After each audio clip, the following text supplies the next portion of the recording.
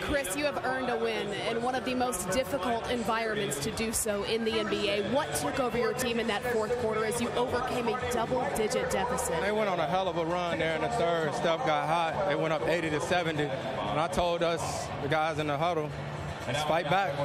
Let's fight back. And that's what we did, man. Hell of a game, team effort, fun game. Fun game, big-time game right here. You've told me that playing alongside James Harden has freed up your game in a way that you've never experienced before. We saw each of you for 40-plus minutes tonight. What does that say about the drive of this duo? We just talked about all the work we put in during the summer. We know how hard it is to come back from 3-1, even though they did it against us a few years ago.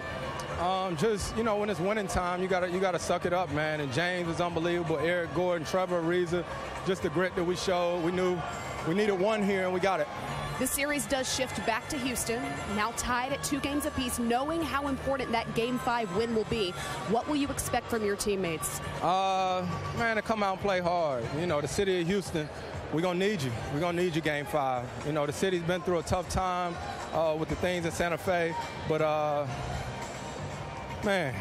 don't know. Hopefully basketball can be a way that people can come and ease their minds, if only for a second. So, Houston, we coming home. Congratulations, Chris. H-Town.